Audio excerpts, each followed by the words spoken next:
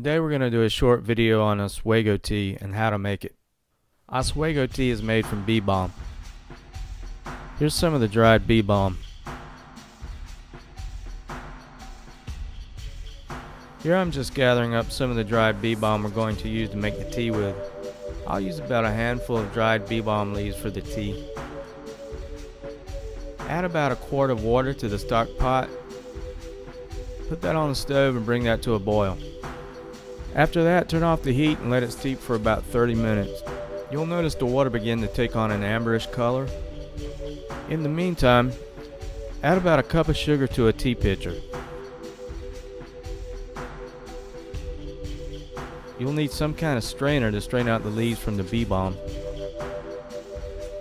Pour the tea through the strainer into the pitcher.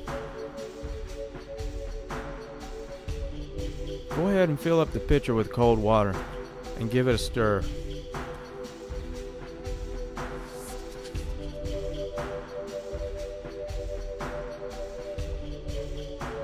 Just pour over ice when you're ready to give it a try.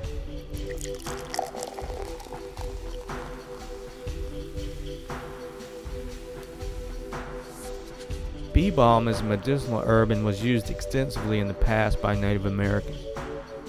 Some of its actions are carminative, diaphoretic, antiseptic, and diuretic.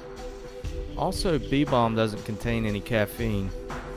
Next year we're hoping to open up a line of Oswego tea for sale on the website.